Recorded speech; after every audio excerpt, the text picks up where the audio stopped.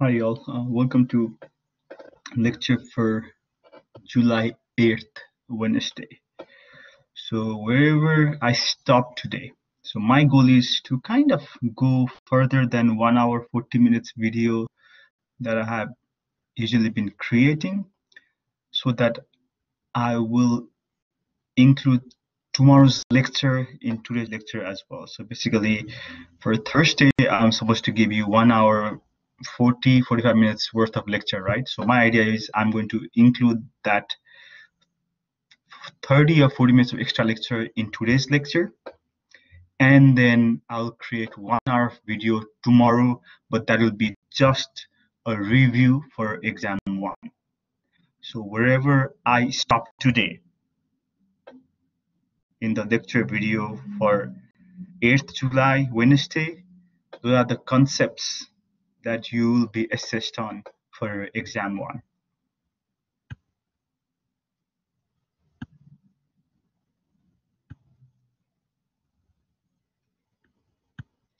And as for the type of questions, how you're supposed to submit the photograph of your exams, and all those other nitty-gritty stuff, I will be sending you an email by morning tomorrow.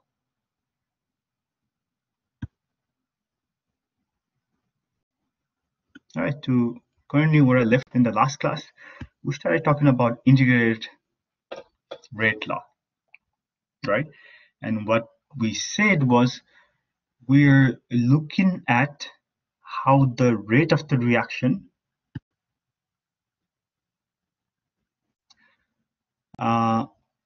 before the integrated rate law, we're looking at how does rate relates to concentration, right?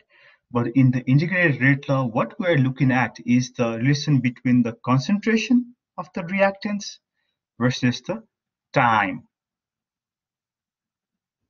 right? And then this is what we came up with for the integrated rate law for the first order reaction. Either this, or if I use the formula ln A divided by B is ln A minus ln B, I can rewrite this equation as this. And we said, oh, but this is in the form of y equals to mx plus c. And then we talked about what needs to go in the y-axis, what needs to go in the x-axis. And based on that, you're asked this knowledge check 7. Moving on, let's move on to the integrated rate law. So here, I just wanted to point out as to, so the way we've been defining this A naught and AT, we said A naught is the concentration of reactant A at time equals to 0. So think about that as the very beginning of the reaction. Concentration of A at time t is this unit right here. All right, but what I told you, I think I might have told you in the last class, is that this concentration unit doesn't necessarily have to be in molarity. It can be in different units, as I have written down here.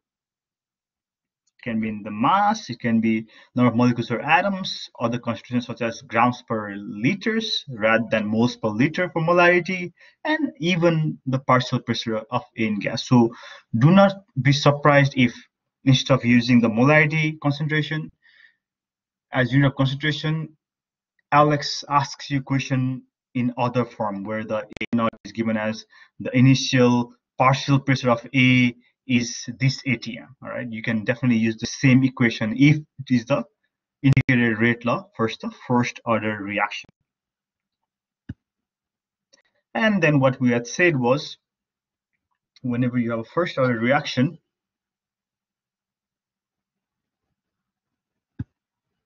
based on this equation, ln of AT equals to minus KT plus ln of A naught.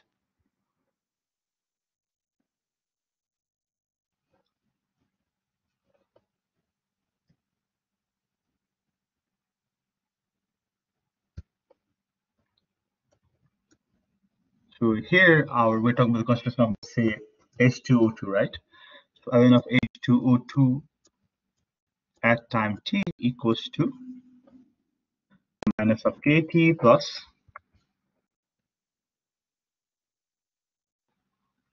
ln of concentration of H2O2 at time equals to 0, right? So this is what first order integrated rate law tells us. And what we had said was y equals to mx plus c. The y is, that's why this portion right here, my x value is the t value, time. That's why my x-axis has time as the unit, and my k is going to be the rate constant, which is going to be the slope of this line.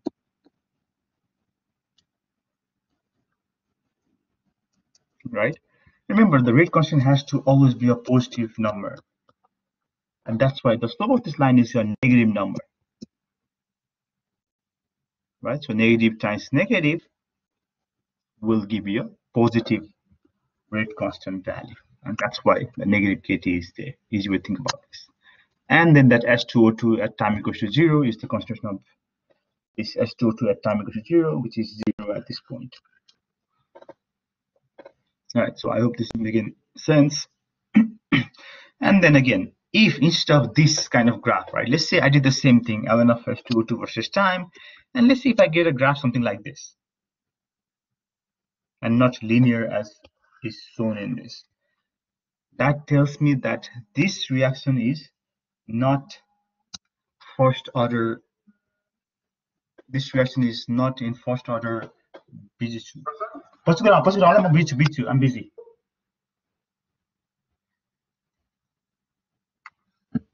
So this, I'm sorry, someone called me. My parents from Canada called me, so I had to pick up the phone, tell them I'll call them back later. So anyways, so do you see if I plot a graph between, let's say I had some data, right? Not this data, but if I plot the data for this versus time, let's say I got a graph that is more like curvilinear, like this, rather than a straight line. That tells me that this is not first order in H2O2, but this right here, that tells me that the rate is first order in H2O2. That's why to the power 1. All right, does that make sense? Just because the ln of the concentration of H2O2 was linear with respect to time. That's why I can write this as this. So this kind of integrated rate law for the first order reaction makes sense. All right, so let's try to work through a problem to how to use that integrated rate law for this kind of question. All right, so you have been given the reaction that we're looking at. All right, and it tells me at certain temperature it obeys the rate law. Right, so do you see how the rate law is? Rate equals to, this is a rate constant, k times H2CO3 to the power 1. So if you see how this is 1, means that tells me this is the first order rate law. First order reaction is telling me.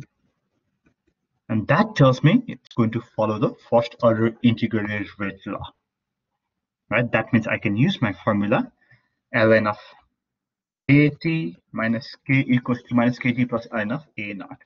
All right, so let's look at what else has been given to me. It tells me that suppose the vessel contains H2CO3 at a concentration of 1.30 molar. So this is my initial concentration of H2CO3, right? This is my H2CO3 naught. So it's asking me to calculate the concentration of H2CO3 in the vessel 360 seconds later.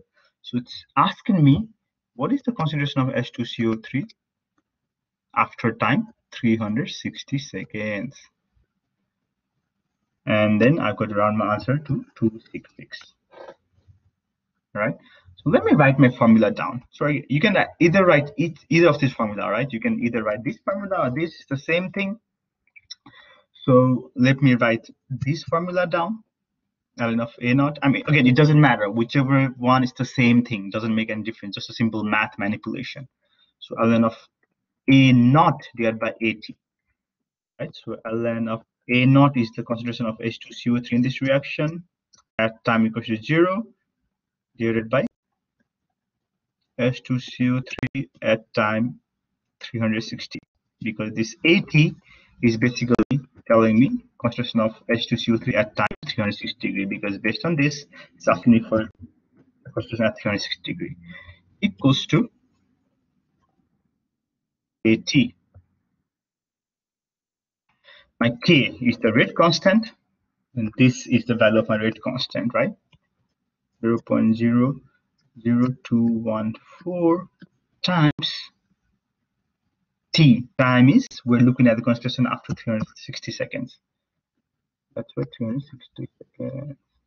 Now, you might be wondering, do I have to convert that seconds to meter? Sorry, to hour, minutes? If you look at my rate constant, it has per second.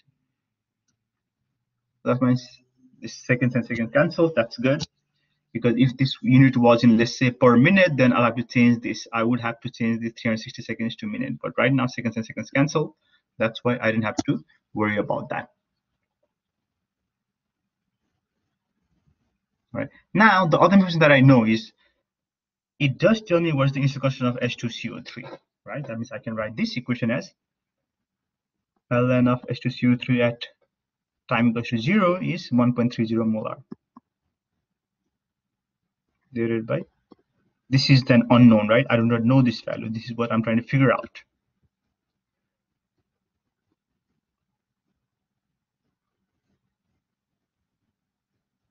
And then I do my math. My calculator. 360 times 0.00214 equals to 0.7704. All right. So let me show you, just make sure you understand how to do the math really quick. I'm going to do it in my whiteboard. So I'm going to keep my ink. Because again, this exponent, making sure you understand how to do the exponentiating on both sides is really important. Okay, right, it means your lecture is being recorded. All right, good. All right, so what I have so far is ln of 1.30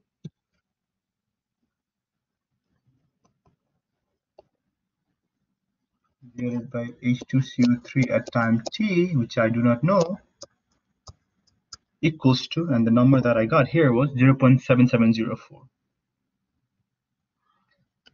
0.7704. All right, so now what I'm going to do is I'm going to take the exponents on both the sides. If I exponentiate both the sides, I'm going to end up with the natural log disappears.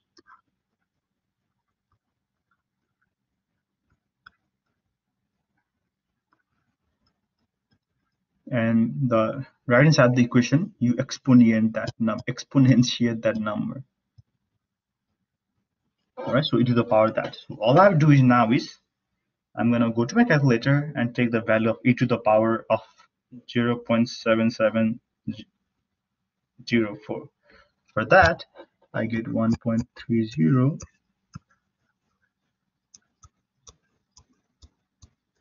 and then 2.022. Let's just say that. All I have to do is figure this out. To find this, I have to divide both sides by 2.022. So my final concentration for this is going to be 1.30 divided by 2.022. My final answer is 0.6.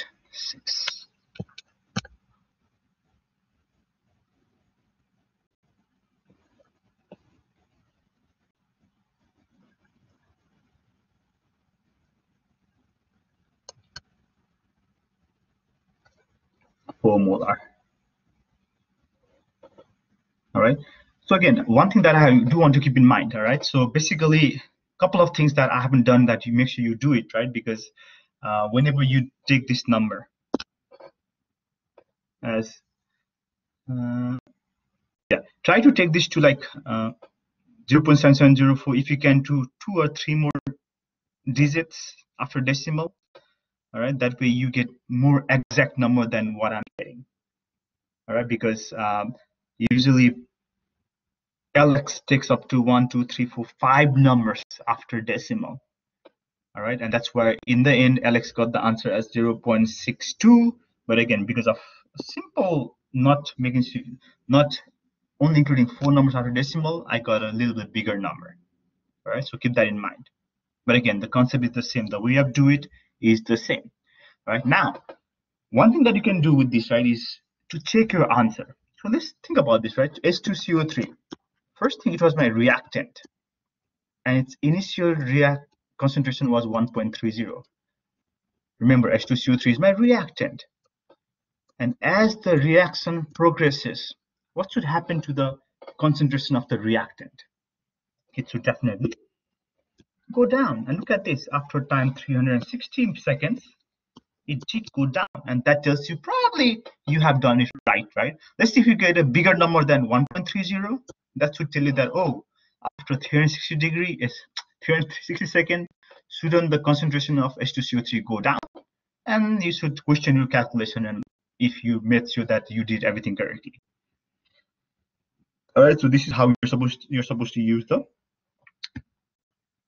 first order integrated rate law. All right, so and this is really important. Remember, like I told you, if you look at the equation and if you see in this form where this is the only reactant that I have, right? And do you see how this is only in its first order with respect to H2CO3? And that's why any of this kind of reaction where you have rate equals to Ka times concentration of the reactant to the power 1, that tells you you can use this as a first order reaction. That's why you can use a first order integrated rate law. Right, moving on, the concept of half-life, what it is. So what does half-life means? So look at this graph, right? I have this concentration in the y-axis, time in the x-axis. So I started out with the concentration. Let's say my reactant was A, right? Its concentration was 1.0 molar at time equals to 0, right? Because time is in the x-axis. Now, half-life, basically all it tells you is how much time does it take to break this initial concentration of A into half. That's it. Does that make sense? So right now, if I'm just looking at from here to here, my half-life is 1 second, right? So that means it is telling me, right? So let's assume that A is a drug you take, like caffeine is a drug as well, right? So whenever you take caffeine, and this is not regular, right? Let's just say, because I think caffeine's half-life is about 8 hours. All right. So if the caffeine concentration that you ingested was 1.00 molar, right, and after, let's say, 1, so let's assume that this is in seconds. They haven't given the time, but it doesn't matter for right now. So after 1 second, let's say the concentration of caffeine that's left in your system is 0.50, right? Now that is what's called the half-life. Right? And we could go on, right? Let's say instead of, so let's say now we're at 0.50, right? So let's say if you want to calculate the second half-life, now I'm looking at the amount of time it takes for this concentration to break into half. Half of 0.50 is 0.250. That means to go from here to here, it took another second right here, go from 1 to 2. I can keep going, right? Do the same thing. Now if you look at the graph, you see how it is more like a parabola kind of, right? Curved linear rather than a straight line. But then again, I do want to understand, make sure you understand this conceptually as to what half-life means. Not only memorize the formula and then try to plug in and get an answer. All right, so understand what does half-life means. All right, so now for a first order reaction, this is a formula, right? ln of AT equals to minus KT plus ln of A naught. That was the integrated rate law for first order reaction. All right, now remember the way I have defined half-life is if this went to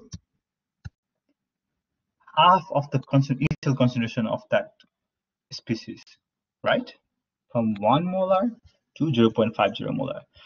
So whenever I'm trying to find the half-life for using this first order integrated law, if I plug in the value A naught divided by 2, or this value,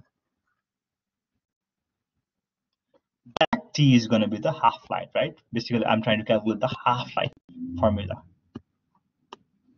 Guess what? If I do some math and some rearrangement, the half-life for a first-order reaction is going to be that number. T half equals to ln K, ln 2 divided by K, natural log of 2 is 0.693 divided by the rate constant. All right, so something to keep in your arsenal because a couple of problems. Next problem that I'm going to work is going to rely on that concept. It's up to you if you want to work to see how this came from here. Be my guest, it's not that simple math. You should be able to figure it out. If you have a problem, come to our office hours, we'll definitely help you out. All right, so something that you should have noticed, right? For the half-life, it does not depend upon the concentration of the reactant. It depends on the reaction rate constant. Remember, small k is the reaction rate constant. And so here is the kind of half-life that you just looked at, these values in a pictorial form, right? So you start out with 1.000 molar. After, let's say, 6 hours, so I think the time is different here, but it doesn't matter, right? So after 6 hours, the concentration halved. Do you see how the concentration halved? So that tells me like the half-life from here to here is 6 hours.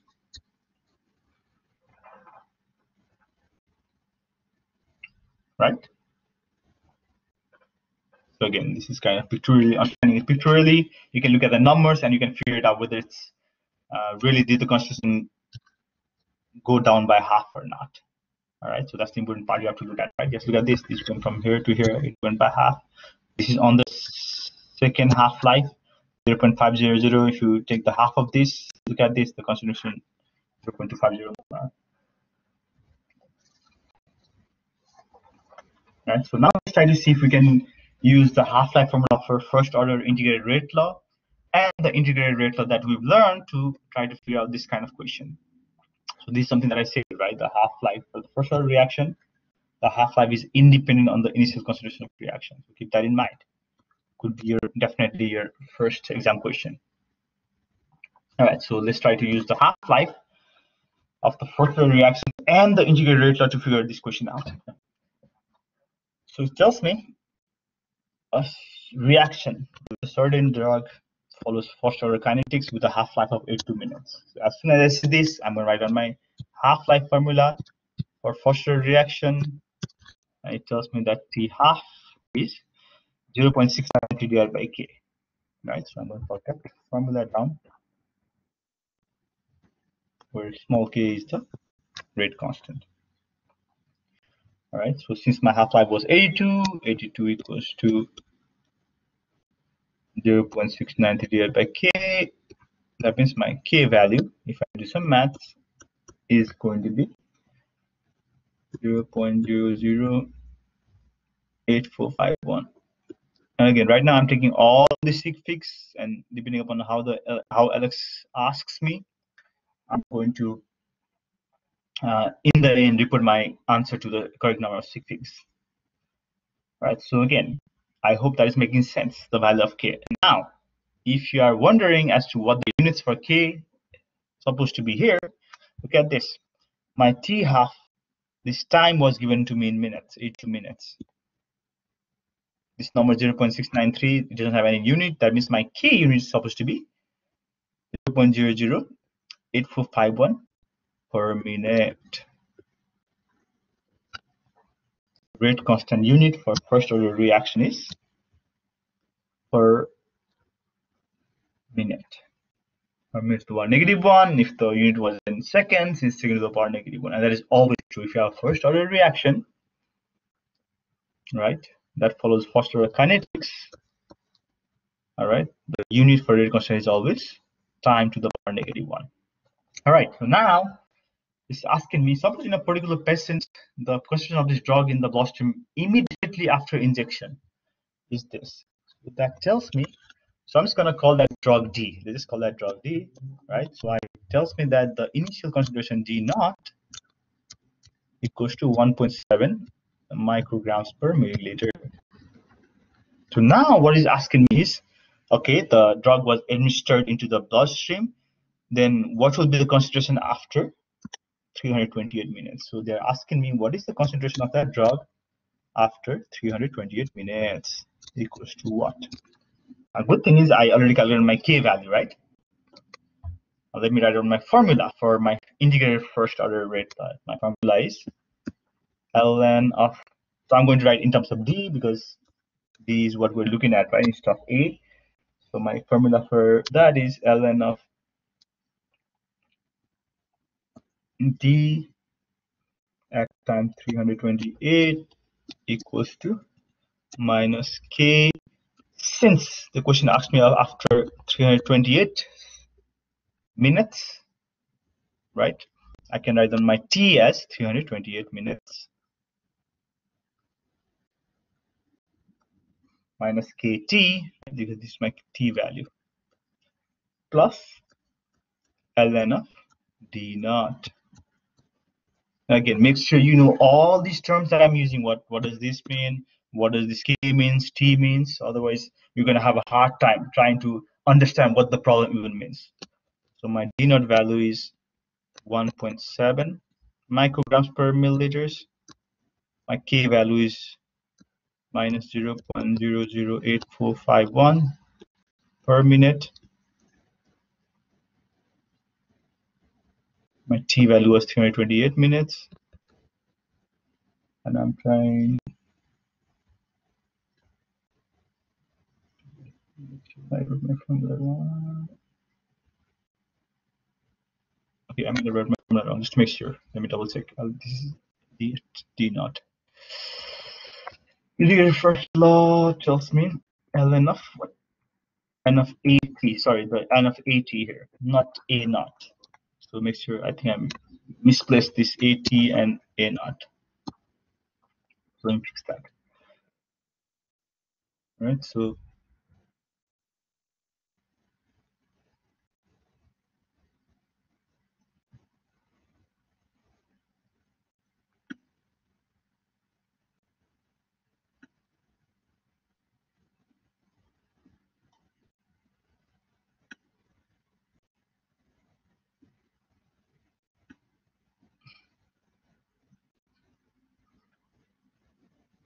right, so this is the formula I wrote, it was correct, sorry.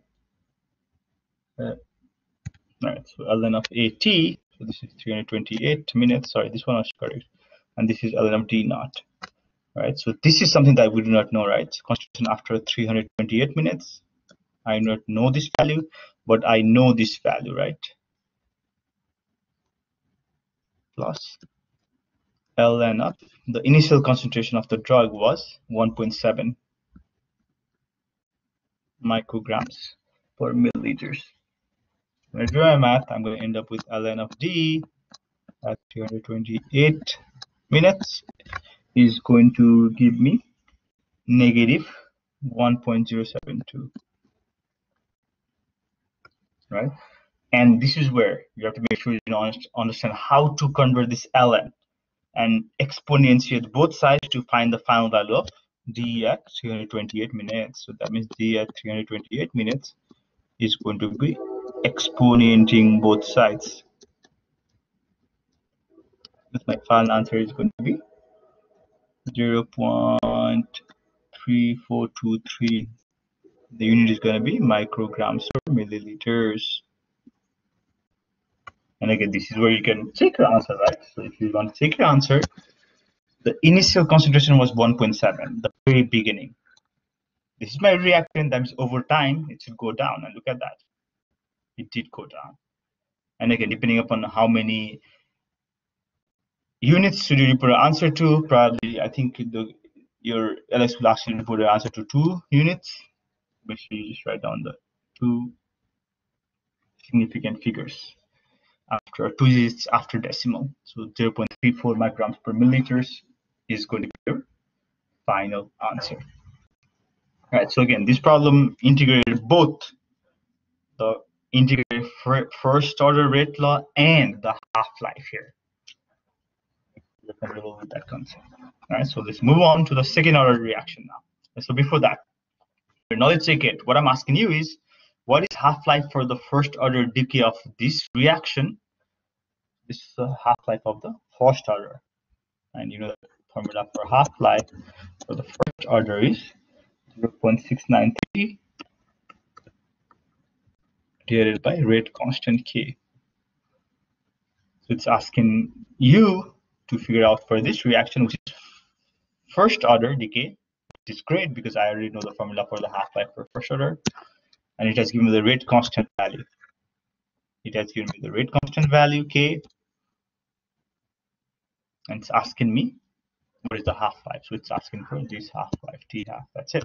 It shouldn't be that bad, right? Just plug in and plug in, and you get your answer. And watch out for the units though. Since this rate constant has unit of e to the power -1, all right, so that means your T half unit has to be year, number of years. All right, so now for the second order. So something for second order, if you have the reaction A going to the product,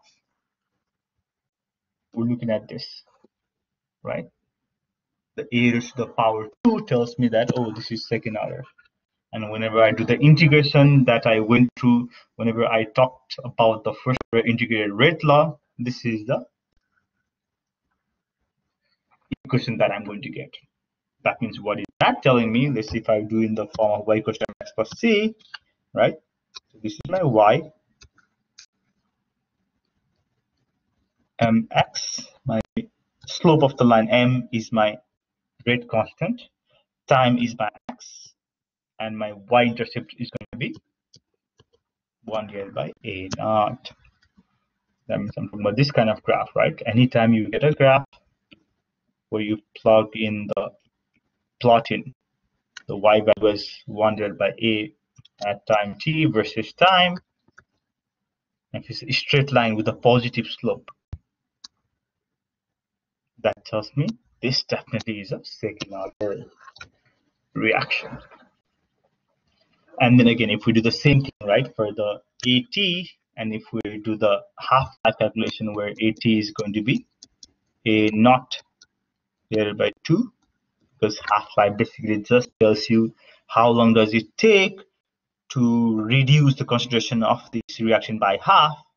That's why if you do this and you plug in and solve for half-life, you're going to get the half-life for second order reaction as this. Something to keep in your arsenal, save it in your list of formula that you need for your first exam. And something that you should have noticed is, yes, for the half-life for second order, it does depend upon the initial concentration of the reactant, which is our A naught value. And so this is one example, right? So if you look at this, so this is an example of C4H6, which is a reactant going to the product, right? So a chemist did some experiment. He looked at how the concentration of this C4H6 changes over time, and he plotted ln of C4H6 reactant concentration, natural log, and then 1 divided by the concentration of C4H6. And what he found was the natural log of the concentration of C4H6 per time did not yield him a straight line. That tells me this is not first order reaction. That means this reaction does not follow the first order kinetics,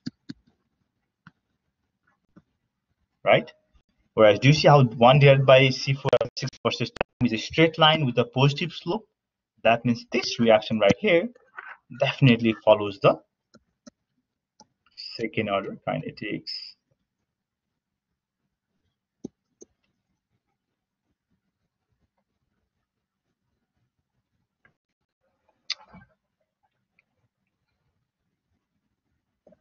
All right, so moving on. So pretty similar to what I asked you in the earlier knowledge check, right, where I asked you what's the x-axis in the first order integrated rate law. X-axis, I'm asking the same thing, but the linear form of second order integrated rate law, right? For the linear, and I even wrote down the equation for you. And I've written down what goes in the y-axis, what goes in the x-axis, and what is the y-intercept value. All right, keep this in mind. Your y-intercept value is 1 divided by a naught. Keep that in mind. 1 divided by the initial concentration. Asking you what is plotted in the y-axis, x-axis, and also what is the slope of the linear form, and what is the y-intercept. This isn't that bad now after I went through the graph. All right, so last one. Anytime you have a reaction A going to the product, and if the rate does not depend upon the concentration of this reactant, that's called the zero order. Do you see how this is zero here? That's why I can say this is the rate for the zero order reaction. Now, if I do the same integration, this is what it's going to look like. The integrate rate law for zero order is going to look like this. And if I do the half-life calculation, this is what I'm going to end up with. And then, unlike the first order, zero order does depend upon the half-life. Sorry, the half-life of the zero order does depend upon the initial concentration of your reactant. So summarizing everything that I've talked about in the integrated rate law. Right. So first thing, zero order follows this, has the linear form this one. Concentration at time equals to T for the reactant equals to concentration at time equals to 0 minus rate constant times time. First order follows this natural log, sorry, this is ln. Natural log of concentration of A equals to minus KD plus ln of A naught, and second order follows this. So that's why whenever we plug in, again, but make sure you write down a y equals to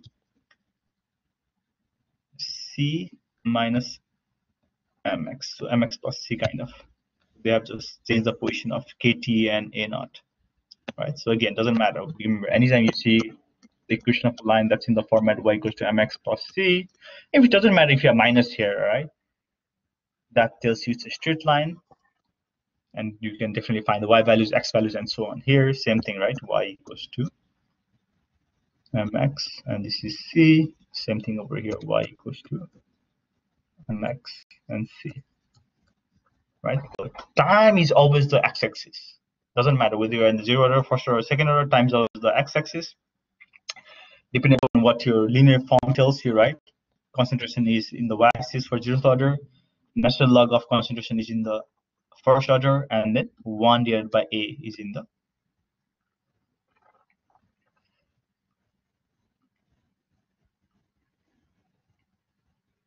second order in the y-axis. And something that you have seen, right, is second order is the only one which has a negative slope. Sorry, positive slope. These two, first order and zeroth order, they have the negative slope. And again, if you're confused about what positive and negative slope means, suppose let's say if you use the 90 degree, right? Anything to the right of this, any line you draw to the right of this, so these are all have positive slope, right? So in between 0 and 90 degree, these all have positive slope. Anything above 90, less than 108 degree, these all have negative slope. And that's why I'm telling you this is negative slope, this is negative slope, this is positive slope. All right, so I hope this is making sense. And then this is just writing the same thing, the half-life for the zeroth order, what's the half-life for the first order, what's the half-life for the second order, and finally, keep this in your note as well. What's the units of the rate constant? Remember at the very beginning of this chapter, I talked about, or at least in the last video lecture, we talked about the units of rate constant K, right? And it differs depending upon whether it's first order, second order, or third order. And look at that.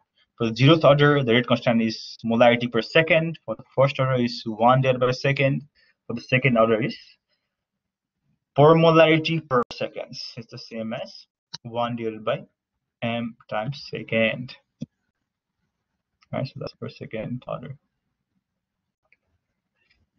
All right, so I hope this is making sense. And then if you want to really understand as to what is happening in the zeroth order, first order, and second order, this might be a really good graph. What's this? Whenever you look at concentration of A and the rate, do you see how this rate stays the same even though its concentration changes, right? And because we have said that, right, rate in the zeroth order is K A to the power 0, right? That's why it's called a zeroth order. And n to the power 0 is 1 in math. That's why it just depends on rate constant. That's why this rate didn't change whenever the concentration changed in zeroth order. But in the first order, you see that rate increased as the concentration increased linearly, because for our first order, rate equals to K times concentration of A to the power 1, right? It's the same as, okay, I'm trying to write to the power 1, the same as K to the power A. That means the rate and the concentration should increase linearly. As the concentration increases, the rate increases linearly.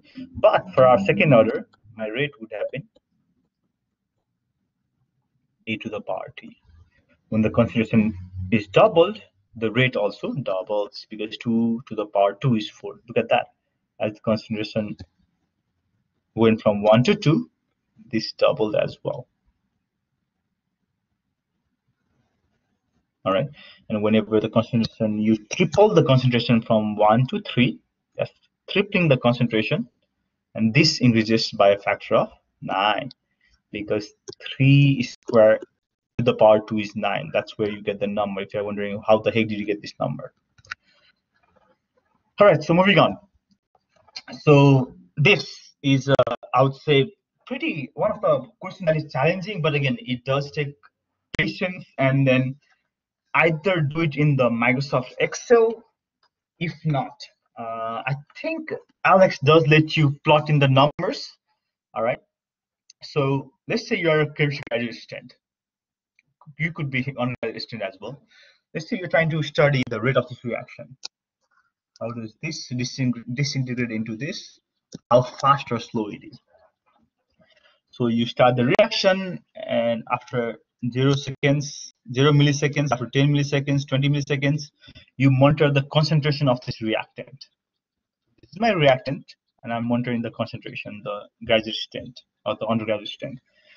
And after every 10 milliseconds, he records the concentration value. Just assume he has the means to do that, right? You might need some extraordinary instrument to make sure you're measuring at 0 and 10 milliseconds and 20 milliseconds. And do you see how the concentration decreases? Not surprising, right? Because this is my reactant. That's why concentration of reactant should decrease as the reaction proceeds. All right. So now the question is asking me how to write down the rate law. All right. Now to write down the rate law, I'm going to write down rate equals to K times Cl CH2 CH2 Cl. But now the issue is I do not know whether it's 0 order, or is it first order or second order? And that's what I'm trying to figure out whenever it's asking me to write down the rate law. All right. Now to do that, we're going to use these graphs. What I'm going to do is, if I plot the concentration of versus time, and if it's a straight line, I know that's 0th order. If I plot the graph of natural log of concentration over time, tells me it's the first order. If I plot a graph between 1 divided by concentration over time, I know that's a second order. All right. So what I mean by that is basically I'm going to do the same thing, right? I have the concentration. Next step I'm going to do is I'm going to find whether it's first order or not. So I'm going to figure out the natural log of this concentration of this reactant. Now to do that, all I need to do is find the natural log of this value and put in here. So whenever I do that, I'm going to get the number negative 4.6052. And I'm going to do the same thing with all these numbers. Natural log of 0.00583 gives me the numbers negative 1447. If you go to the calculator and take natural log of this number, you're going to get a value of, this number, we're in the third one, minus 5.6840. We do the same thing over here. Natural log of 0.001199. I'm negative 6.2196. For the last value at 40 milliseconds, if I take the natural log of concentration of this, I'm going to get the value of negative 6.7593. All right. Now, what I'm going to do is I'm going to plot this value in my y-axis, and then my time value in the x-axis, and then leave the time in milliseconds. I'm going to change that to natural log of the concentration of Cl CH2 Cl. Now, whenever I plot that, I'm going to see if that will give me a straight line or not. All right, so what I'm going to get is, guess what? I am going to get a straight line. And that tells me that, oh, what's this? If it's natural log, actually natural log of concentration versus time, if it's a straight line, it has to be a first order kinetics. All right. Now, let's say I didn't get a straight line whenever I took the natural log, right? The next step I would do is I would find the value of 1 divided by concentration of Cl, CH2, CH2, Cl. And again, I would write down all the values, right? So 1 divided by this value, I'm going to write that down as 100.0. 1 divided by this value is 171.5, and you can keep going, right? Make sure you find the 1 divided by the concentration of all these values, and then you're going to plot it again, right? You're going to plot it as 1 divided by A, or the concentration of what is given. It's going to be these values versus time, and see if that's going to be a straight line. But guess what? Whenever I do that, I'm going to get something like this, which is not a straight line. That tells me this is definitely first order in this. That means now to write down the rate law for this reaction, I can write that down as K times concentration of the reactant Cl, CH2, CH2, Cl, and then to the power 1. That's it. Now the question is, how do I figure out the rate constant K? Remember, for the rate constant K, all that is the negative of slope. You see, if I have the slope, if I take the negative of it, that will give me the rate constant. And to find the slope, all I do is I can do rise over run, right? So I plotted ln of these values versus time. I can take 2 points and then do the rise over run. So let's say if I take these values, this is my one of my value. Let me do that in green so that this is the different.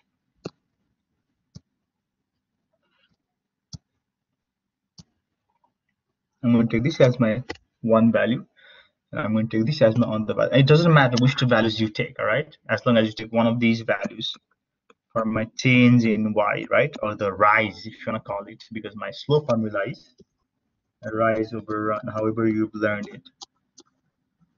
So I'm going to take these two values. Let me put a star here.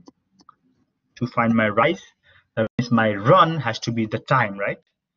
Right, that's why my two values for the time is going to be 0 and 40 milliseconds. All right. Then all I'm going to do is I'm going to do rise over run formula, right? So my rise is going to be negative 6.7593 minus 4.6052 divided by my time is, again, the answer is asking you in per second, second to the power -1. That's why I'm going to do is I'm going to convert this all these milliseconds to seconds. Whenever I do that, so all I have to do is divide these numbers by 1000. That will convert you to seconds. So I just converted these 40 milliseconds to seconds here, and 0 seconds remains as 0 second. All right, so I hope this makes sense. So what I did was, again, I'm gonna circle in purple. All right, I took these values for my rise and these values for my run. And remember, the run value has to correspond with the rise values, right? So this way, 0 milliseconds, negative 4.6052. That's why 0 milliseconds, negative 4.06052. At 40 milliseconds, negative 6.7593. At 40 milliseconds, negative 6.7593. And then whenever I do my math, I'm going to end up with 2.85. Remember, I'm going to get a negative value of 3.85. But do you see how my slope has been written as negative k for this? Right, for the first order, that's why negative times negative of 3.85 will give me this value of the rate constant.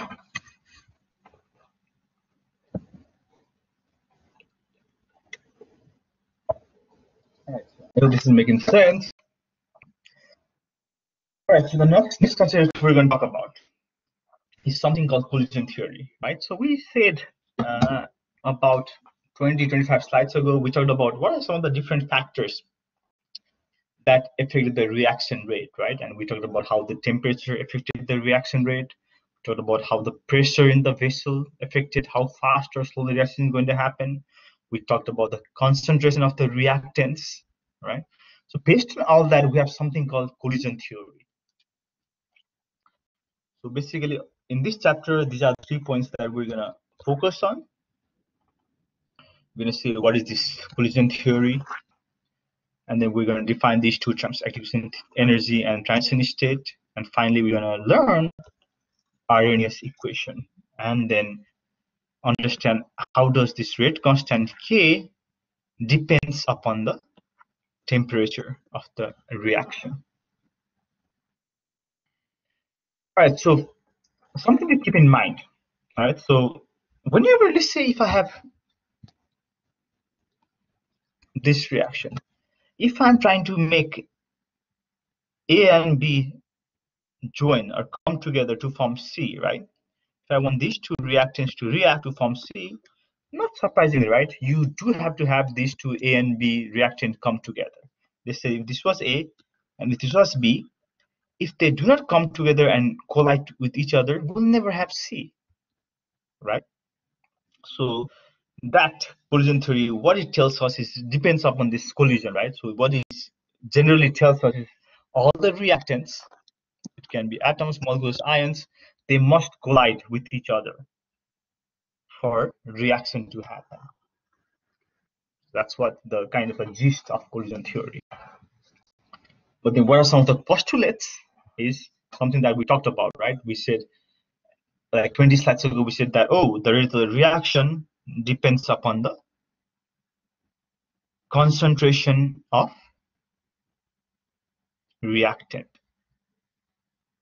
right? So that first postulate kind of follows that concept, which says that the rate of reaction is proportional to the rate of reactant collision. That means the more collision that happens between A and B, that means the higher the rate of reaction. If you do not have any collision between A and B, right, you are never ever going to form C. All right, that means kind of think about it. If you increase the concentration of A and B, not surprisingly, right, the rate goes up as well because the chances of A and B colliding together will increase. If that increases, the rate of reaction increases as well. All right, now, okay, grand, A and B must collide, but now you might question, but is there a certain way the A and B molecule, the reactant must collide? Or it doesn't matter, like if you just go, let's say A and B collide like in this way versus A is upside down here and then B is here, does it matter or not? Or do they have to collide from this side to this side? All right, and collision theory says yes, it does matter. And let me give you a very good example, right? Because A and B was not a great example, but look at this example. In this reaction, what do you see is, let me do this in green or blue. I have a reaction where I'm trying to react carbon monoxide and oxygen to form carbon dioxide.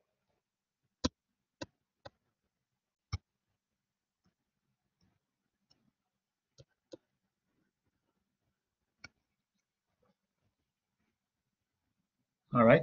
Now, if you look at the Lewis structure of carbon dioxide, this is what it looks like. This is my carbon dioxide. This is my product that I'm trying to form. Oxygen is this, right? And carbon monoxide is this, right? my oxygen, and this is my carbon dioxide, right? So these are the two reactants that have to come together to form carbon dioxide. All right, now before you look at this picture, right, the depiction of how I've shown, think about it as to how these two molecules should collide. So I'm able to form the carbon dioxide. Because remember, carbon dioxide has this structure. Carbon dioxide is not something like this, where you have oxygen, something like this. This is not the correct loose structure for carbon dioxide.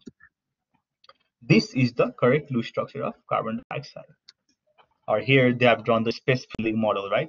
Where this is carbon dioxide in the middle, the black sphere, and the red spheres are my oxygens. Same here, the red spheres are my oxygen, the black sphere is my carbon. Now, look at the first picture. If they collide this way, right? Let's say if I have the collision happen this way, where this oxygen is going to go collide with that, right? Do you think I'm going to get OCO? No, I'm going to get COO, something like this. And I just told you that, oh, this is not the correct loose structure of carbon dioxide. That means what should happen? This carbon monoxide, look at this, should be oriented this way.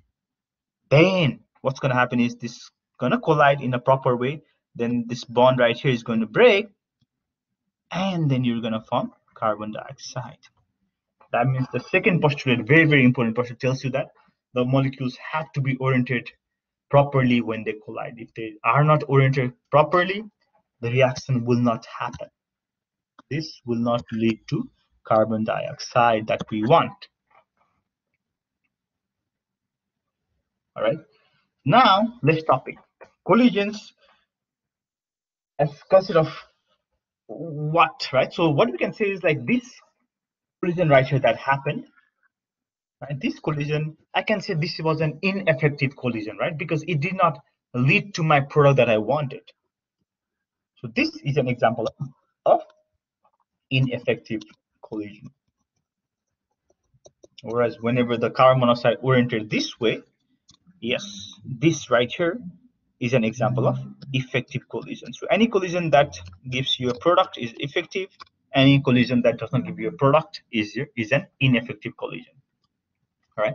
So now, all right. So sometimes, even though when something like this happens, right? Okay, we said that, oh, the orientation was good, awesome. But is it true that we always get this product?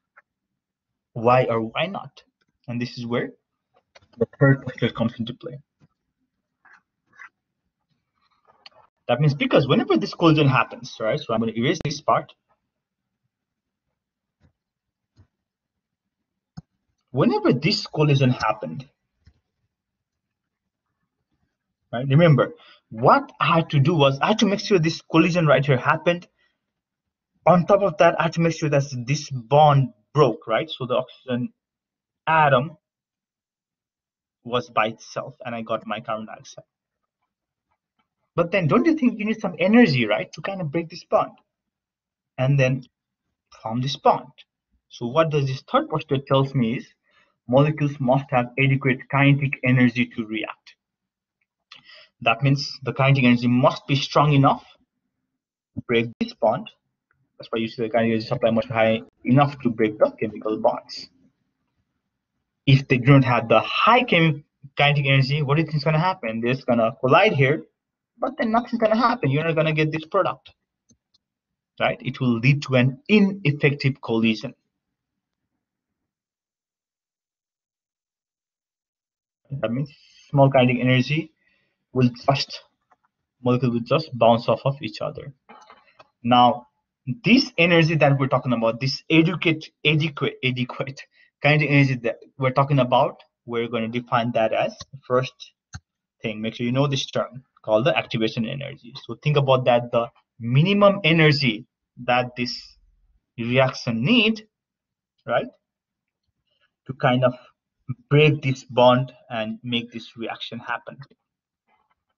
That's called the activation energy, and in chemistry we denote that by E to the subscript A. This is my activation energy.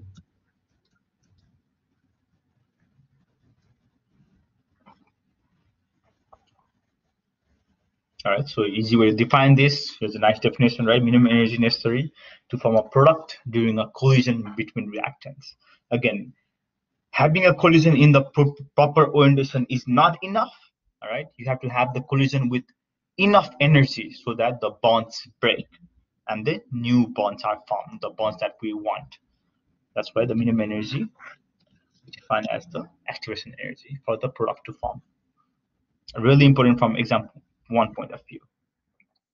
Right, so I want you to think about this question, what I just talked about, right? Difference between effective and ineffective collisions, and then think about why does all the collision does not form polarized. This is not a knowledge check, but then again, this is something that kind of helps you think about all the postulates that I just talked about, right?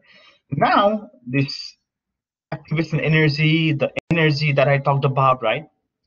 We denote all these by something called transition state model. In a transition state model, we have something called a reaction energy diagram. In the reaction energy diagram, what we have in the y-axis is the potential energy, or the energy, or the internal energy. Different books write down different things. Just think about that. The energy, all right, of the reactants and products that we're interested in is plotted in the y-axis, and then in the x-axis we plot the extent of the reaction or the reaction path. How far has the reaction gone? Extent of reaction. A reaction path, some books use it. That's plotted in the x-axis in the reaction energy diagram, right? And then we plot the energy of the reaction. So let's just say the energy of the reactant was right here, right? Remember, this right here is my energy. So let's say this was around 100 kilojoules. And then I did run the reaction, and let's assume that energy of product was smaller. And let's just say this was around 50 kilojoules per mole, right? So this is the energy of the product on the right, and this is the energy of the reactant on the left. All right. And then what we say, remember we tune that terms activation energy, it's minimum energy necessary to form a product. Now that minimum energy is going to be higher. So let's just say this is at this point. That means this reactant has to reach this minimum energy before it forms the product, right? And then we draw a kind of curve to join this line. So again, this is the energy of reactant. This is the energy of the product. And this right here, from here to here, we define that as activation energy, right? EA.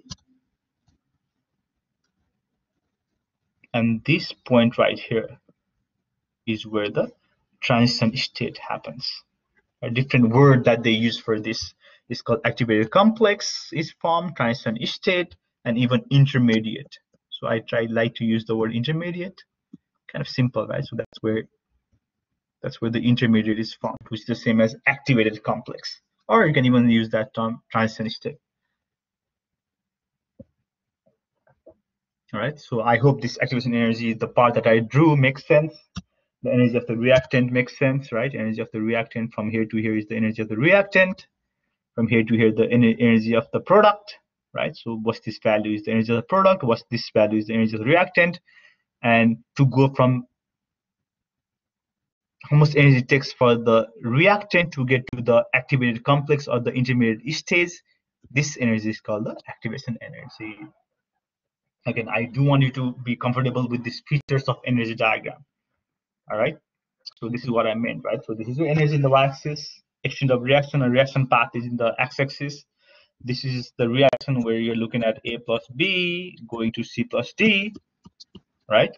So this is the potential energy of the reactant. This right here is the potential energy of the product. So all you have to do is this part right here. From here to here is the energy of the reactant, right? From here to here is the reaction of the product. So that means from here to here, the reaction of the product.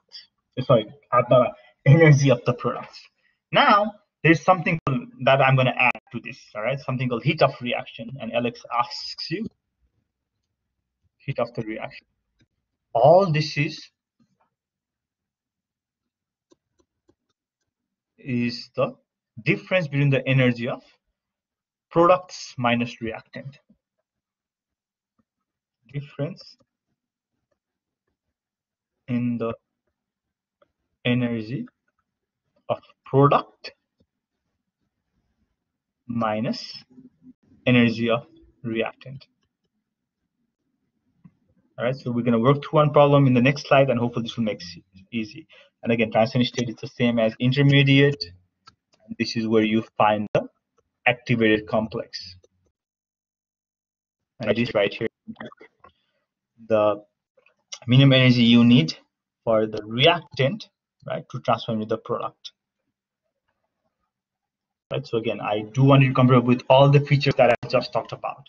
All right, so this is how Alex assesses you on this concept. There's a reaction right here.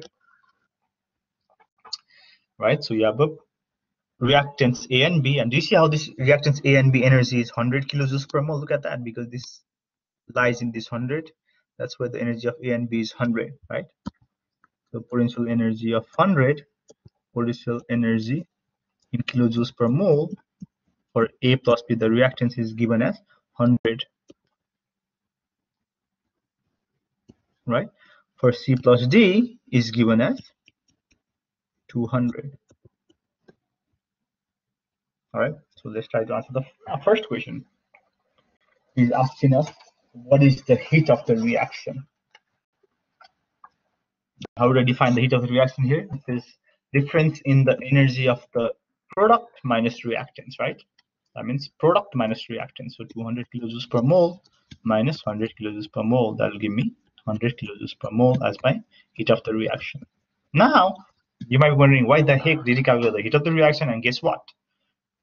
Something that we learned in Chem 115, right? When the heat of the reaction is positive, it's an endothermic reaction. When the heat of reaction is negative, we call that as exothermic reaction. So look at my number. This is a positive number. What does that tell me? That is an endothermic reaction. That means you need to supply some heat, right, to get to the product. Because we define endothermic reaction as the reaction which needs heat, right? For example, changing ice to water, right? We said that was an example of endothermic reaction, because what I have to do in that reaction is I have to supply some heat to the ice to convert that ice to water. Now the question is, can we determine the activation energy? Why not? Because the way we define activation energy was basically the distance from the difference in energy from activation energy, the intermediate or the activated complex to the energy of reactant. So this much distance. So this is basically, this point right here is 250 kilojoules per mole minus the energy of the reactant is 100 kilojoules per mole. So this much energy is my activation energy, and activation energy is always a positive number. Keep that in mind. So the answer is 150 kilojoules per mole. And the final answer, the final question, and this is really important, all right? So I'm going to erase all this. So I hope this is making sense.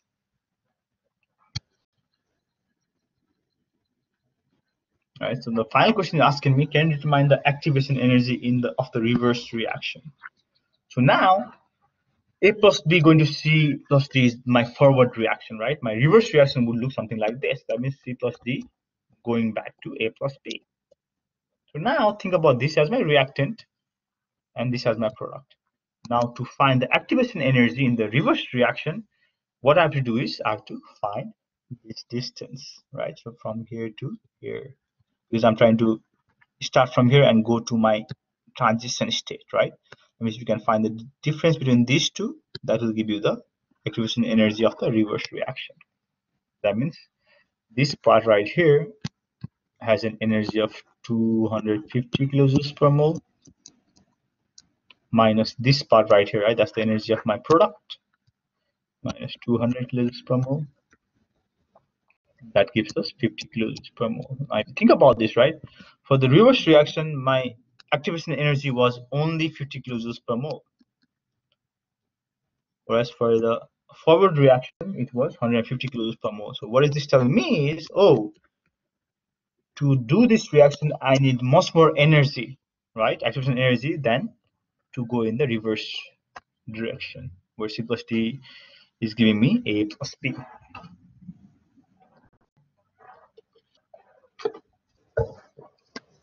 All right, so I hope this is making sense.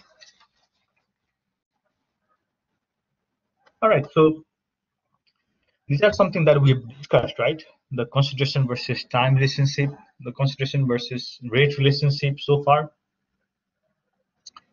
Now let's look at temperature versus rate relationship. All right, so now let's think about this scenario, right? Let's say we're trying to cook some food. How can you increase the rate? Or if you want to cook if you're late, let's say for school, and you wanted your egg to boil faster. Let's say you're trying to boil an egg and you're trying to boil it faster. What do? Surprise me, right? You're not gonna surprise me because you're gonna tell me, oh, I'm just gonna crank up the oven's temperature, right? The temperature setting, right? So reaction rate, that what you're telling me is reaction rate is literally increases with temperature. And there are some conditions. All right. So now Arrhenius was the first person to kind of study this relation between the reaction rate and temperature. Keep that in mind. We already talked about rate, right? Because in all the rates that we wrote out, in whether it's zeroth order, first order, second order, right? We know that the rate constant, when it increases, the rate increases as well, right? So that means what Arrhenius did was study the relation between rate constant and temperature, because he knew that when rate constant increases, the rate already increases. So that means his goal was to connect these two, connect the rate constant and the temperature. Because if he found that, oh, rate constant does increase with the increase in temperature, he would know that the rate of the reaction would also increase with temperature. So again, kind of thinking about why you cranking up the temperature setting in the oven made the egg boil faster, right? It has everything to do with kinetic energy. Higher temperature means higher kinetic energy, and then higher kinetic energy means you have kind of surpassed that threshold of activation energy, right? That means you're going to have more fraction of molecules colliding with each other with effective collisions. And that's why the reaction happens faster. All right, that's why the formation happens, increasing in the higher rate of reaction. All right, so he came up with this equation. This K, not surprisingly, is the rate constant, and this T right here is called the temperature. So not surprisingly, the K does or did increase with the increase in temperature, but it is not a linear relationship, right? It doesn't happen something like this. So let's see, if this is T and this is rate constant, it doesn't increase linearly though, because this equation looks a little bit more complex than just linear equation. All right, now let's define other terms as well here. I define K, you're good with that. I define temperature, you're good in that. I is the rate constant. We've been talking about rate constant since Chem 115. EA, we've already talked about this, right? The minimum energy you need to form the product, right? That EA is called the activation energy. And finally, this is something that I haven't talked about, and we kind of have mentioned about it, but not in terms of A, right? That A basically is called the frequency factor. It is nothing but it is kind of constant for molecules, right? But then it is related with the frequency of collision and orientation, right? That means if you have higher frequency of collisions, means your A value is high. If you have a proper orientation, means your A value is high as well. And most of the time, I will give you the A values for this equation. All right. So now the other thing that you should have noticed, right, is the K does not only just depend on temperature, it also depends on activation energy as well, because that activation energy is in that equation. All right, so the rate constant does depend upon the activation energy. Let's say if we have this equation, right? Let's see if I have one equation where I'm looking at A plus B into C plus D and X plus Y going to del plus Z. Now this reaction right here will have its own activation energy. I'm just going to call that EA1. All right. Same thing with this reaction, right? Even for this reaction, it will have its own activation energy as well.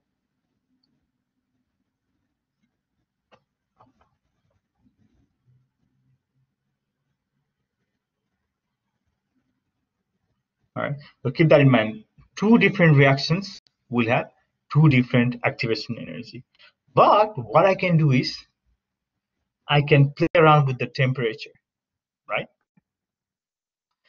So let's say if I have the same reaction rather than two different reactions, which have two different activation energies, if I have the same reaction at two temperatures.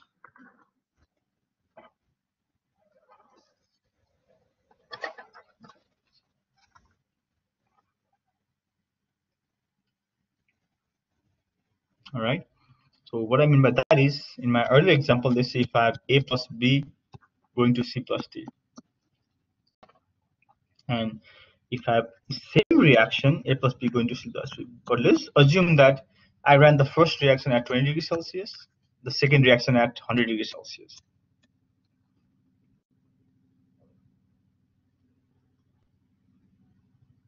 Right. Remember, for both of this reaction, yes, we did crank up the temperature. All right, but the activation energy is the same. At 100 degrees Celsius, yes, with 100 degrees Celsius temperature, this reaction will be able to reach that activation energy at a higher rate than this temperature. All right, so you have to think about this Arrhenius equation in that way. So let us work through some problems for Arrhenius equation now. So you have this Arrhenius equation. Now let us take the natural log on both sides. So if I take the natural log on both sides, all right, what is this going to look like is ln of k equals to, remember, my rule for ln of a x times y equals to ln of x plus ln of y. So that tells me, since this is a times b or x times y, I can write down ln of a plus ln of e to the power negative ea divided by rt.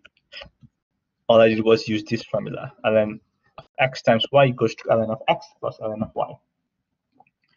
Anytime you see natural log, remember ln of e has the base of e. That means I can write this as ln of k as it is, ln of k stands as it is. Now this whole terms disappears, and then I get this value. And whenever I rearrange this value, look at this. This is the equation that I get. Now the question is, why is this important? Now back to equation of a straight line.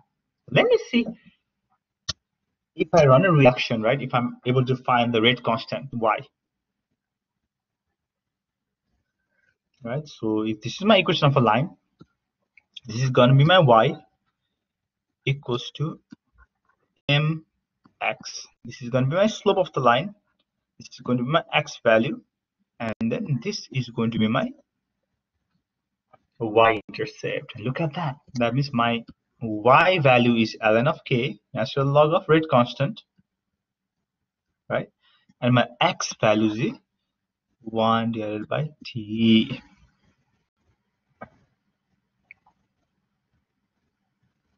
That means if I plug in that value, if I have a line here, what will the slope of the line be? Look at that. Negative EA over R is the slope, where R is the constant. That means if I can make a graph between ln k versus 1 divided by t, right, or calculate the rate constant at various temperatures, I can easily find my activation energy. That's what you should get. Again, remember, keep that in mind. All right, this I want you to be so comfortable because all this integrated rate law, this linear form of Arrhenius equations, all those are our y equals to mx plus c. Learn how to determine what is your y, what is your x, what is the slope of that line, and then what is the y-intercept. Like for example, for this reaction, my y-intercept values, which is the distance between 0 to the y value where the line crosses, this value is ln of a, right? Because my equation tells me that c y-intercept is ln of a, and this is what I mean, natural log of a, and this is what I mean, right? You have a natural log of rate constant times 1 divided by t, natural log of rate constant, and 1 divided by t, where this is the y-axis, this is the x-axis, right? That means if I find the slope of the line, right? Slope is a rise over run. This will give me the value. Slope will give me the value of negative E over R. I can easily find the slope from rise over run. R is a constant, right? And then activation energy can be found from this graph. All right. So now I have already given you knowledge check 10, and the reason I gave you this problem directly is because my goal was to kind of solve this problem out for you. Whoever watches the video will get this knowledge check 10. Who does not watch the video, good luck with it. That's all I'm going to tell you. All right. So again, I cannot emphasize the importance of you watching the video much. I do understand this is summer. Some of you are working 40 hours a week. I do understand that. But again, remember, you have to watch the recorded video lectures because my questions in exam are going to be based on that. All right. So look at this question. So I have been given the temperature. I've been given the rate constant. Right? And this is the reaction that I'm looking at. So the first thing that I'm going to do is I'm going to find my, remember, this equation I wrote it earlier in the y equals to mx plus c form, right? ln of k form equals to negative E over RT. This equation is what I'm talking about.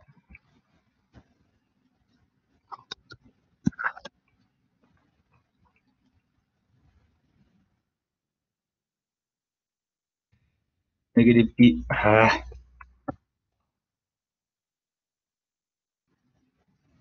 RT plus ln of A. Figure this out so that's easy for you. Plus ln of A. All right. All right, so now, again, like I told you, when you do this in the y equals to mx plus c form, y equals to slope times x, the point in x-axis, plus c. This slope is m, right? My x is 1 divided by t. Then, based on this, I can find, if I find the slope, I can find the activation energy that the question wants. The first thing that I'm going to do is, and for this question, I just want you to take the two numbers to make your life easy. The very extreme numbers. It doesn't matter what two numbers you take, you'll get the same answer. All right, so I'm going to find by 1 divided by t value first, right? 1 divided by t values. And this value is going to be 0.00180. The 781 is going to be 0.00128. And then I have to take natural log of k, right? Rate constant. So I'm going to take natural log of k. So basically all I'm doing is taking the natural log of this value and then write the value. So for this, I'm going to get minus 14.86. For this, my answer is going to be negative 3.23. All right. And then remember, now I have to find the slope of the line. My slope is rise over run. right? Or in other words, like this graph has shown you, rise is difference in ln k, my run is difference in 1 by t, right? So difference in ln k, thereby difference in 1 divided by t. Then I'm going to find the values that I have. Difference in ln k is I'm literally subtracting this number from this number, right? So negative 3.23 minus 14.86 divided by difference in 1 divided by t is subtracting these two numbers.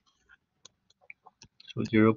This corresponds to this. That's why I have 0.00128 minus 0.00180. Whenever I do the math, I'm gonna end up with slope of the line is did I do my math?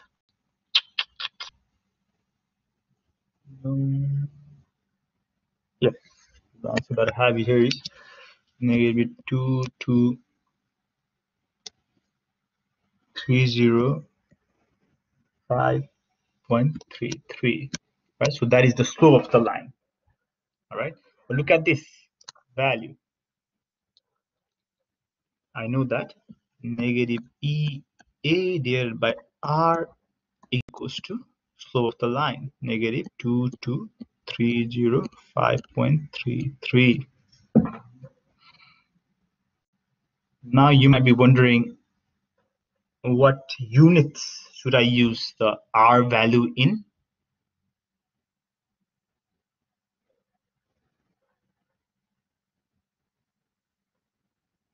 All right, and then we're going to use the value of 8.314 joules per mole Kelvin. So the R value, remember there are two units, right? It's 0.0.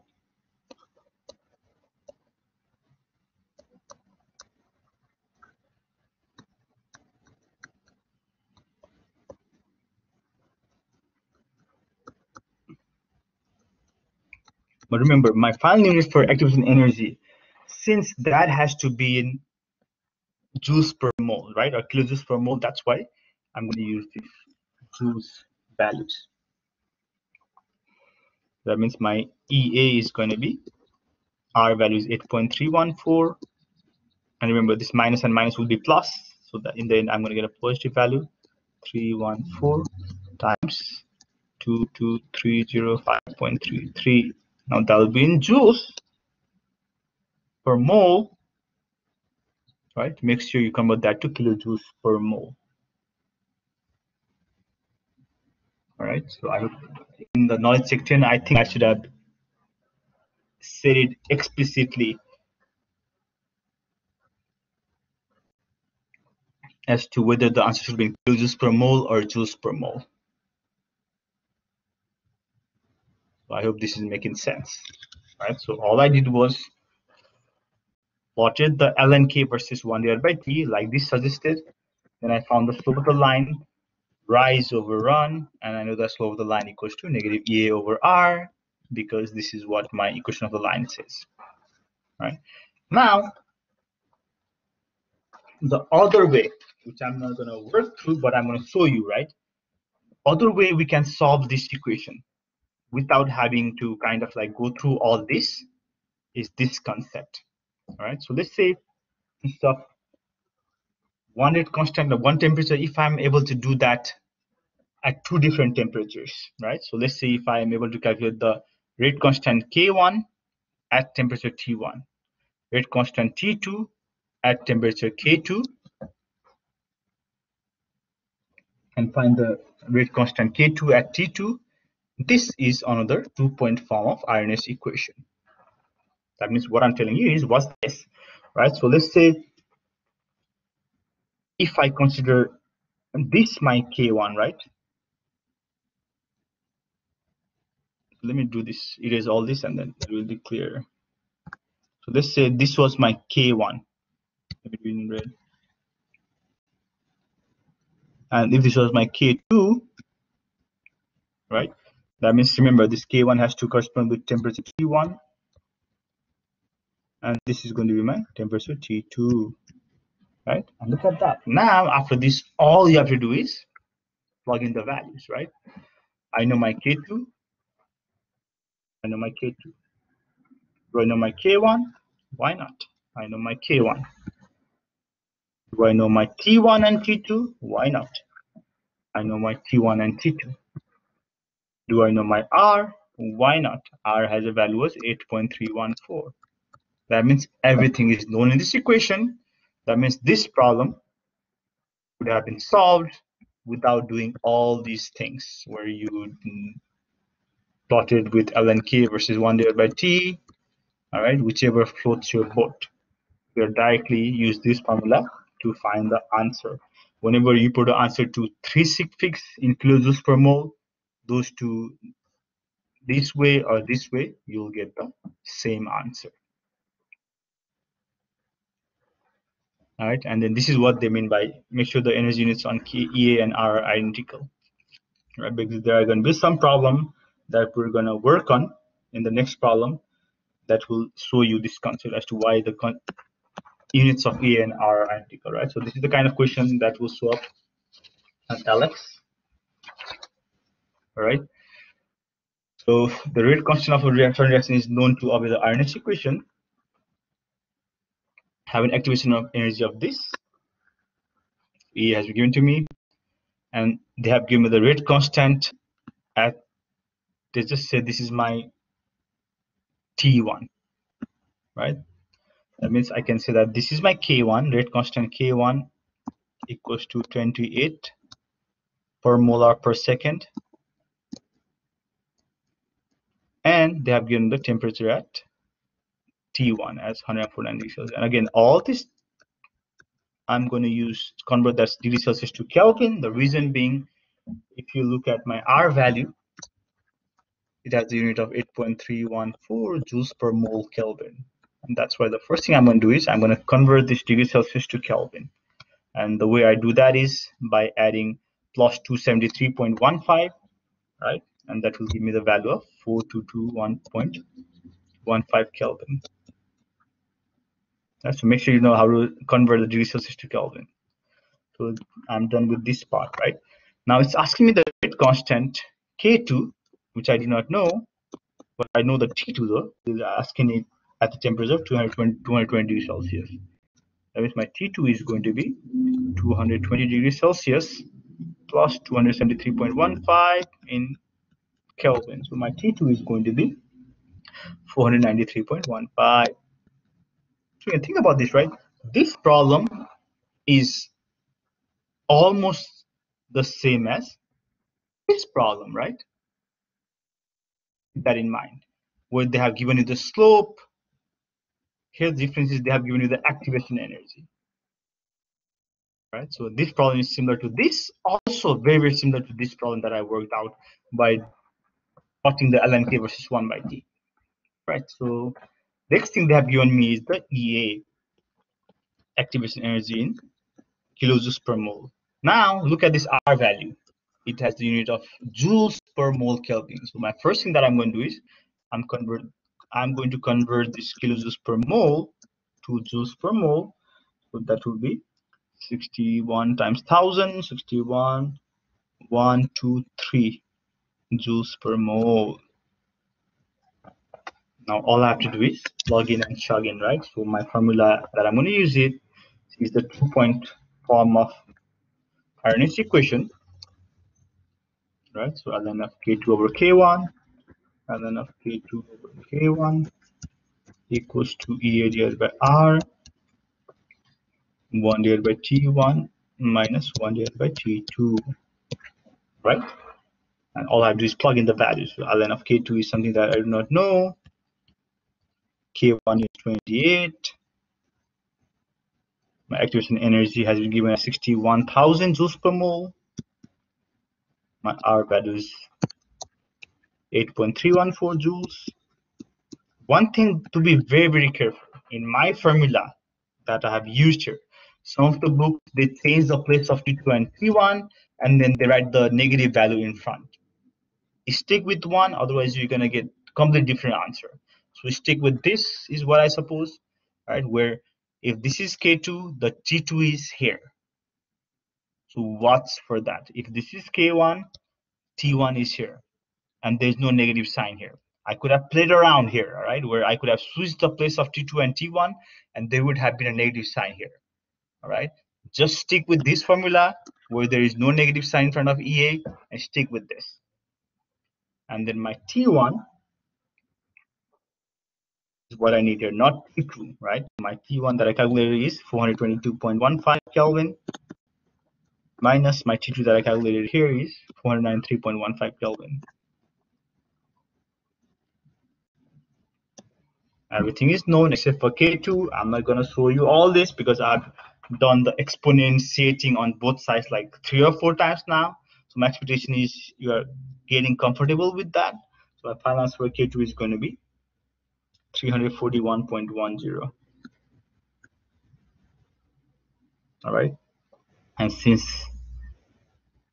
the answer is asking you to report, I think at least the LX asked me to report in 2 sig figs, right? So the 2 sig figs 3.4 times 10 to the power 2.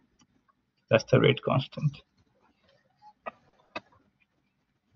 All right, and then not surprisingly, right, since my rate constant for the first one was 28 per molar per second, that's why this unit of this will apply for this rate constant as well. 3.4 times 10 to the power 2 per molar per second.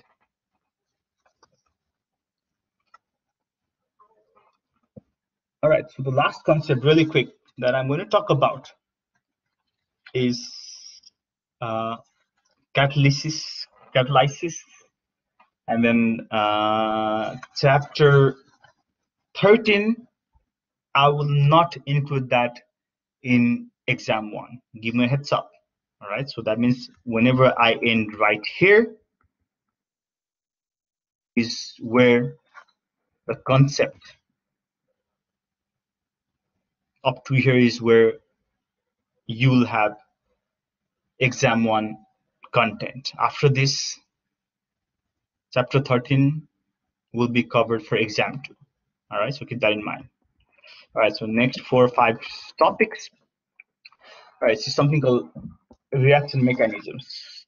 All right, so basically what it tells us, right? So if you look at easy examples, right? So let's say whenever, let's say sodium chloride reacts plus, let's say AZI in Chem115, we talked about, oh, what's happening here is the cations are exchanging partners and we get this product, right?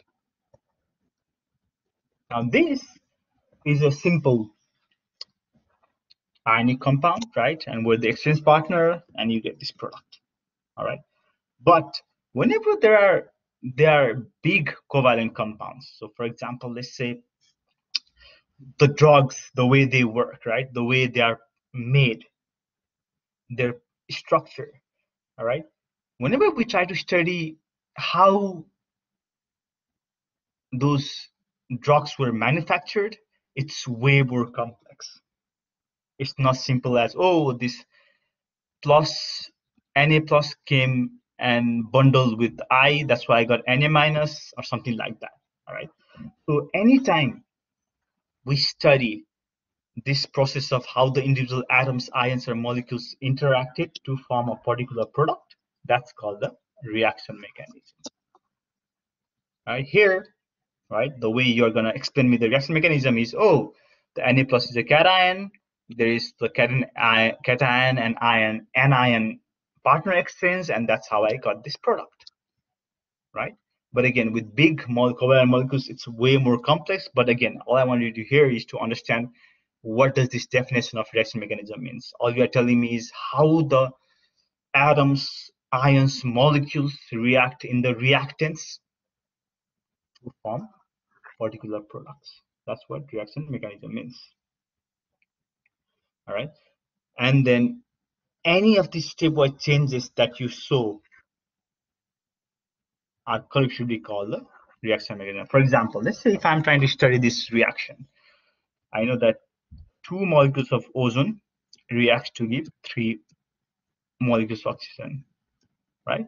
And if you think about this, oh, it looks simple. 2 molecules has formed 3O2, right? But scientists have studied these reactions, and they have found that, oh, there are these two steps that happens that combine together to give me this overall reaction. And look at that. And these two, what's this, right? So whenever I add these two, anything that's in the reaction and product can be cancelled. So what I mean by that is, do you see how this O, this ozone oxygen radical is in the product side, one of them, and then this oxygen radical is in the reactant side, one of them. So I can cancel that out. That means in my first step of this reaction, this ozone broke down into oxygen gas and then produced an oxygen radical. In the second step, this oxygen radical reacted with ozone to give me 2 oxygen. And then this sum of these reactions, and we call these as elementary reactions, will give me something called overall reaction. Because the O and got cancelled, I have 1 ozone and 1 ozone. That gives me 2 ozone. Will give me 1 oxygen plus 2 oxygen will give me 3 oxygen. So that's how I came up with this overall reaction. All right. So each of this series of the reactions that you looked at, that we added together to give us the overall reaction. So this and this are called the elementary reactions. So make sure you know the definition of elementary reactions. All right, so the LX SSU this way, it gives you elementary reactions like these, right? So it tells you this is the elementary reaction 1, this is the elementary reaction 2. And then it's asking you write down the chemical equation of the overall reaction. And we're going to do the same way, right? All we do is we add them up and then cancel out the ones that are common for reactants and products, right? So I'm going to look at this way.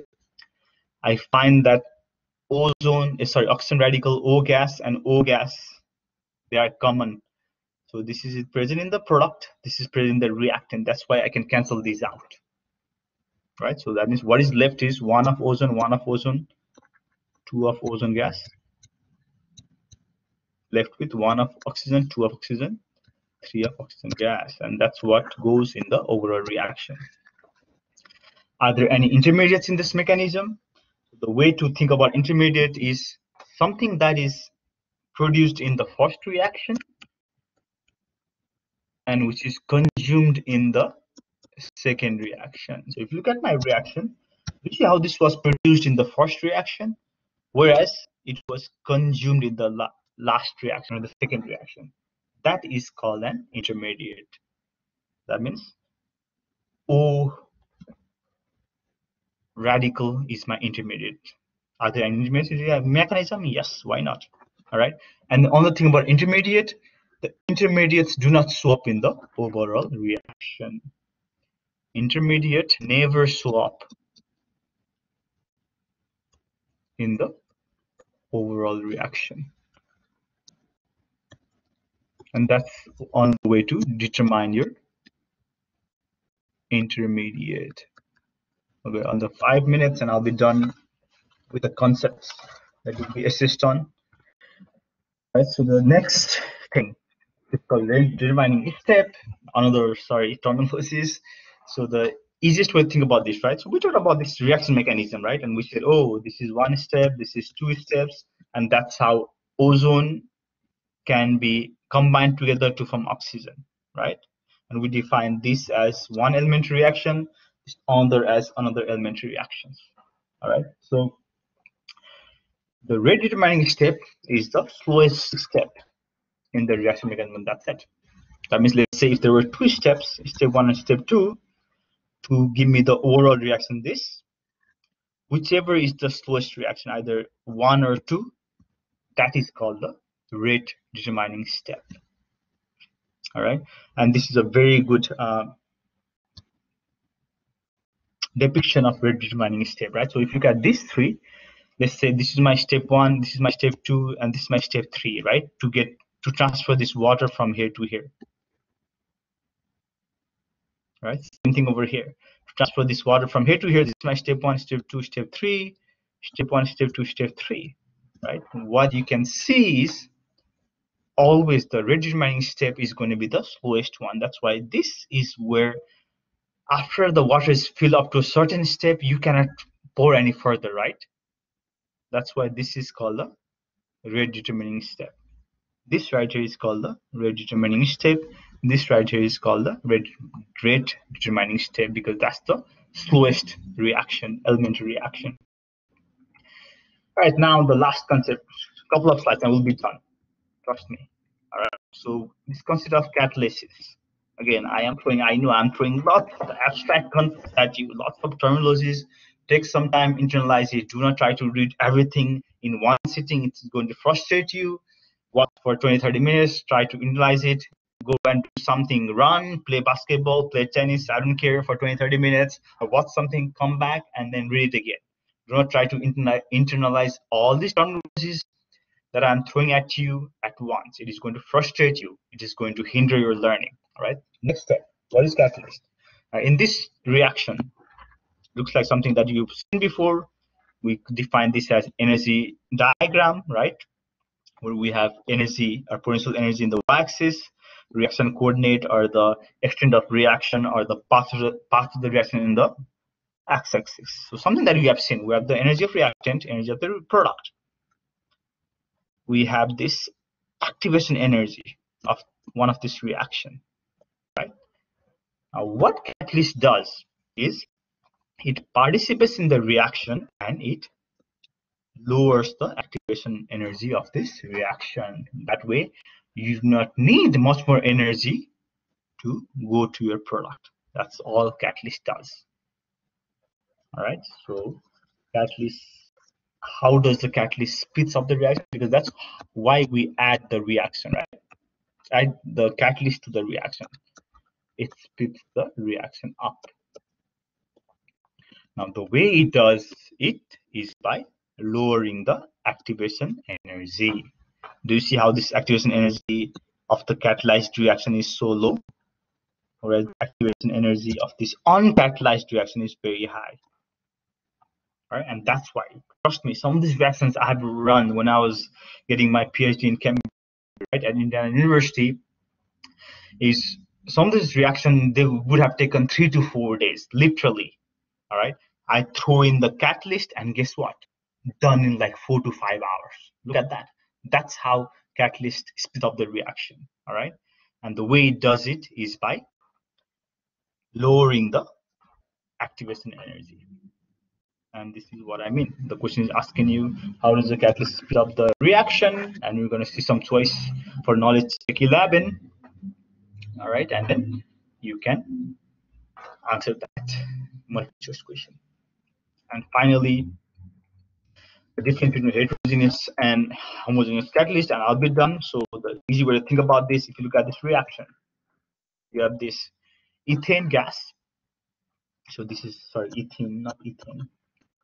And you don't know need to know the name, all right?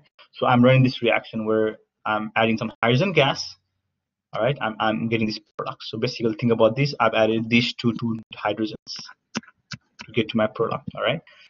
And then what I do is I add this nickel as a catalyst. Nickel is a metal, keep that in mind, right? Hydrogen is a gas, ethene is a gas, right? Do you see how I have added a catalyst which is in a different phase, which is solid? And that's what heterogeneous catalysis means. Catalytic reaction in which the catalyst is in a different phase from the reactants. That's it. All right. So without nickel, this reaction would probably take and have, I don't know, about let's say 5 to 10 days. You throw in nickel, you'll be done in probably let's say 5 to 10 hours. All right. And then since nickel is in solid form, whereas these two other reactants were in gaseous form, that's why we're using this heterogeneous catalysis to define this reaction. Now instead of that, let's say if I have a reaction where all this catalyst, even the catalyst is in the same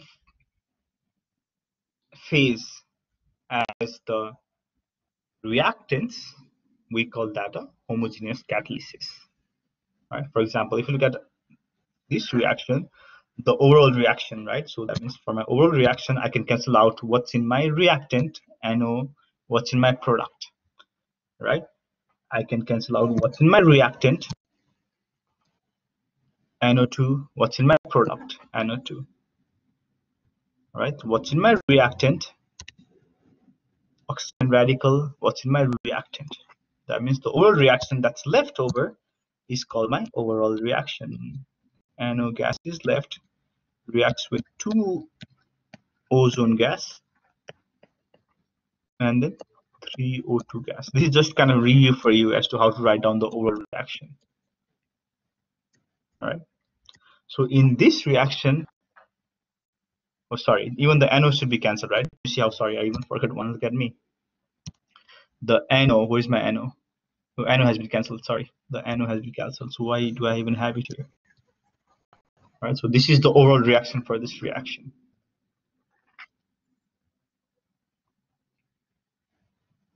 All right. Now for this reaction, NO is the catalyst that we use because it was used up and it was spit out in the very last reaction. So that's why NO is called a catalyst. Now the thing is, do you see how that NO is gas, which is in the same phase as my reactant and the product, and that's why NO is called a homogeneous catalyst, and this reaction right here is called a homogeneous catalysis. All right. Now, if you're wondering as to why is this NO called a catalyst and not an intermediate, right? Because in my earlier example, I told you about intermediate, right? And I told you that the intermediate was the over here, right? The difference between intermediate and catalyst is that the intermediate, it is produced in the first reaction and then consumed in the last reaction. So intermediate is produced first and then consumed. And then, like I told you, intermediate do not show up in the overall reaction. That's intermediate. But a catalyst, like in our example, which is NO here, is consumed first. It's consumed first and produced at the end. And then it does not show up in the overall reaction. That's why, do you see how I cancel out the NO and NO? Because I was able to write NO in the product, NO in the reactant, I can cancel those out, right?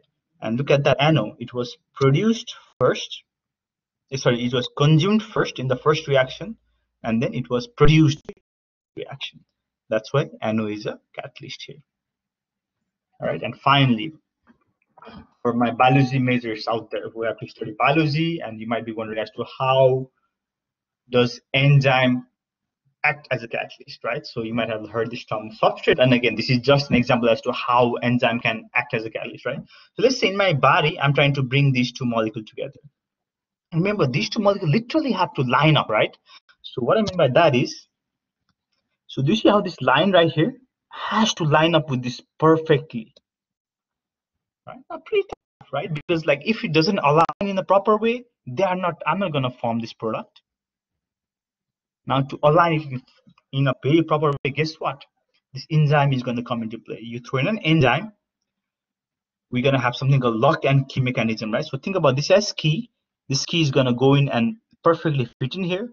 This key is go in and perfectly fit in here. And when that happens, look at that. These aligned perfectly. When these align perfectly, that's how you form a product. And after it forms a product, it can unlock, and then you get your final product. So do you see how this enzyme has been used, right? And that's why it speeds up the reaction by just letting the substrate get into there and then get to the product. That's why enzyme, that's how enzymes act as catalysts. So I'm gonna end it here. All right, so this is up to where your exam 1 material will show up for exam. After this will be exam. So now tomorrow I'll create a video that is going to be about 1 hour long, where I'll review the exam and then I'm going to tell you what's the important tidbits about the exam one. All right. So now you might be wondering, but there is a knowledge check. I'm assuming there is one. Yes, there is one. Only one. Please, there's only one. Okay, there are two knowledge check. Okay. So now you're gonna see knowledge check 12 and 13. Now what I'm gonna have to do is I'm going to move this knowledge check 12 and 13 to week 3 material. Right. So I'll have to erase those knowledge check 12 and 13 and then move those to week 3 material. All right, so I'm going to end here. I think lots of material for you to digest, take some time, and then hopefully exam one will not be that bad.